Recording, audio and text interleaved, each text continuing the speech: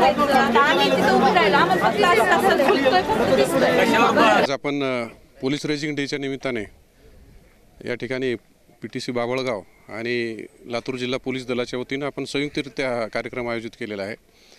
याचा मागचा उद्देश असा आहे की पोलिसांचं जे दैनंदिन कामकाज आहे या कामकाजाची माहिती सर्व जनतेला खास करून त्या ठिकाणी मिळणं आवश्यक आहे। दैनंदिन कामकाज पोलिसांचं कसं चालतं, त्यांच्याकडे शस्त्रास्त्र, नंतर दारुगोळा, नंतर त्यांचे काही त्या ठिकाणी डॉग्स असतात आणि एकत्रितरित्या पोलीस आणि जनता यांच्यामध्ये एक समन्वयाचा कुठेतरी आपण बघतो की अभाव असतो। हा समन्वयाचा अभाव आपल्याला कमी करण्यासाठी हे असे कार्यक्रम निश्चितपणे चांगल्या पद्धतीचे आपण आयोजित जर केले तर एक चांगल्या पद्धतीचं लोकांपर्यंत त्या ठिकाणी पोलीस कामकाजाबद्दल माहिती जाते आणि मधली दूरी त्या ठिकाणी आपण कमी करू शकतो। पोलीस जनता आणि पोलीस त्या ठिकाणी एक सुधारणा आपल्याला त्या ठिकाणी पोलीस जनताचा संवाद जो आहे तो सुधारता येतो।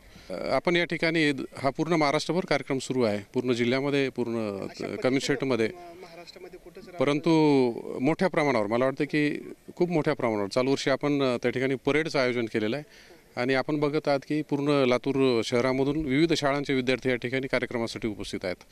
खूप मोठा कार्यक्रम आणि भव्य दिव्य असा कार्यक्रम आहे। याच्यामध्ये आपण प्रत्येक वेपन जे आहेत त्याचा आपण डेमो या ठिकाणी विद्यार्थ्यांना दाखवणार आहोत।